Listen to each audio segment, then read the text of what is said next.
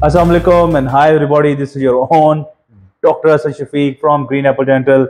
This video guys, especially I will make this vlog in English for my many followers which write different comments on different videos. Okay, sir, please talk in English so we can also understand.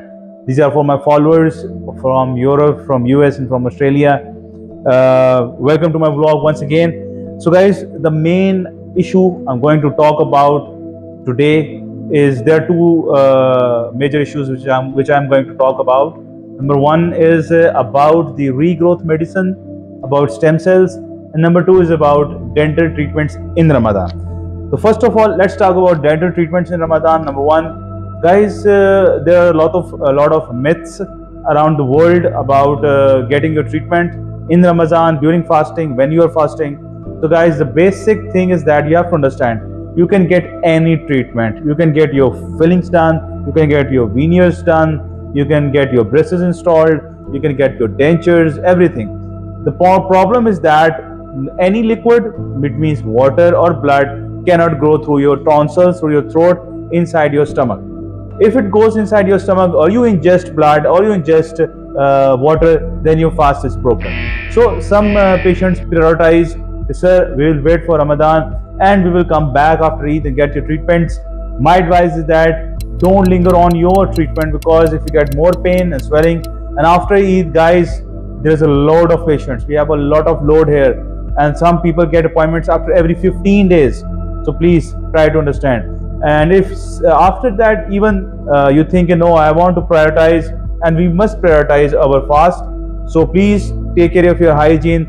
Brush well, brush at sahur, brush after iftar, take care of your teeth. You can use your toothpaste. There is no problem using toothpaste in during fasting. You must just try to be careful that you don't ingest the toothpaste or water, and you're ready to go. You're good to go, no problem. Second of all, guys, I've made a lot of videos on stem cells, on regrowth medicine, and people keep on sending me links of some crazy guys or some locals which don't know anything about dentistry and don't know anything about regrowth medicine, and they are screaming on top of their lungs and telling everybody that you will eat this capsule, this will happen, you will eat that powder, that will happen. This is all fake, guys. The technology, all the regrowth technology is in trial basis. They are making it better day by day. Japanese are having their trial in July. They are finishing their second phase of trials on humans. Tideglossif, another compound available online, available from any pharmaceutical company, it can help, but it can help very slow. You use biodegradable sponges dipped in Tideglossif, drilled in the tooth. You can put the sponge inside, do some x-rays, wait for 6 months, add some vitamin D, vitamin C for the patient, and some omegas, and you get some good results after many x-rays. But if you want to say that you can eat, you can do something magical and your tooth will grow out, this is totally not possible right now. But in future, I'm guessing it will come handy, and we will have certain treatments for regrowth also. So please don't listen to all the fake videos. Try to watch DHS vlogs.